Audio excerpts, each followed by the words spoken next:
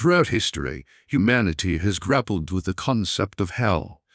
It's a place shrouded in mystery and fear, depicted in art, literature, and religious teachings as a realm of eternal torment. But what if I told you that much of what we believe about hell isn't rooted in biblical truth? Join me on a journey as we explore the myths surrounding hell and discover what the Bible truly has to say about this enigmatic realm. The concept of hell has evolved over millennia, shaped by diverse cultural influences and human imagination. From the fiery depths of Greek towers to the medieval visions of Dante's Inferno, our perception of hell has been molded by centuries of artistic interpretations, theological debates, and popular culture. Yet amidst the flames and demons lies a question: what does the Bible actually say about hell? In this documentary, we'll delve deep into the pages of Scripture, separating fact from fiction and uncovering the truth about hell. We'll challenge long-held beliefs, confront misconceptions, and explore the cultural and historical contexts that have shaped our understanding of this profound topic. So, buckle up and prepare to embark on a journey of enlightenment as we unravel the myths and lies about hell. Welcome to Myths and Lies About Hell. What does the Bible say? Contrary to popular belief, the Bible presents a nuanced perspective on hell that challenges many common misconceptions. In biblical theology, Judgment Day has not yet arrived, and currently, only Satan and his demonic cohorts reside in hell, regardless of their deeds, or in a state of suspension, awaiting the return of Christ. In the final judgment, which understood in context, a concept that has been widely embraced, but lacks solid biblical foundation until Asilismism, a theological viewpoint gaining traction among scholars, proposing that those deemed irredeemable will ultimately face annihilation by God after a period of punishment. This interpretation is the traditional narrative of eternal suffering, prompting us to reconsider the nature of divine justice and the fate of the damned.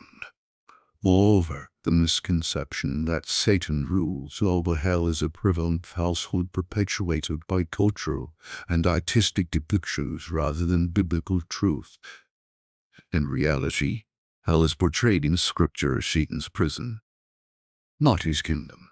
This distinction is crucial in understanding the power dynamics within the biblical narrative and dispelling common myths about the hierarchy of evil.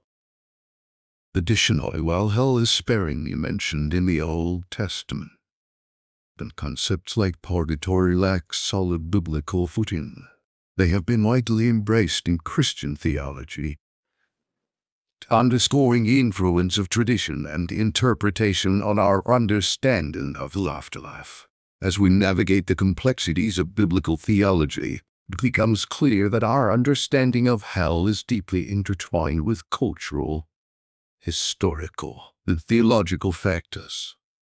By engaging with Scripture critically and exploring the diverse interpretations offered by theologians throughout history, we can begin to unravel the myths and lies surrounding hell and gain deeper insight into the divine mysteries it entails.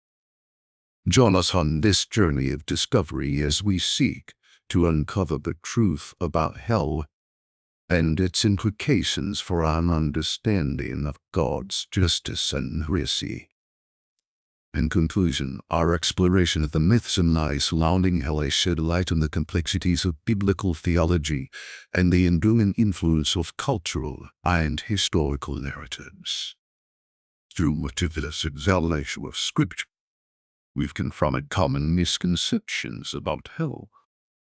From the notion of eternal torment to the misconception of Satan's dominion over the realm of the damned, we've delved into theological debates, challenging traditional interpretations and inviting viewers to reconsider their understanding of divine justice and mercy as we navigate the complexities of biblical theology. It's essential to approach the subject with humility and open-mindedness, recognizing that our understanding of hell is shaped by a myriad of factors. By interrogating old-held beliefs and engaging with Scripture critically, you can cultivate a deeper appreciation of the rich tapestry of theological discourse and the enduring quest for truth.